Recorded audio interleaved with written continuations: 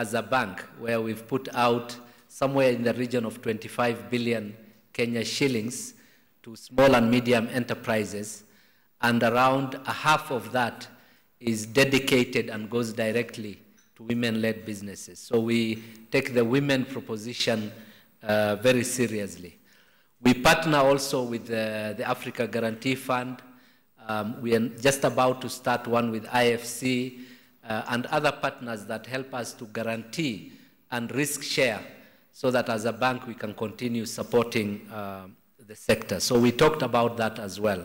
And most uniquely in this conference, we have a number of chambers from the UK represented here, from the Greater Birmingham, from Yorkshire, and there's a number of buyers, maybe about 15, Elizabeth, that are here directly looking at some of the business opportunities that are presented here, and hopefully will buy directly from some of the business people that are here in the room today.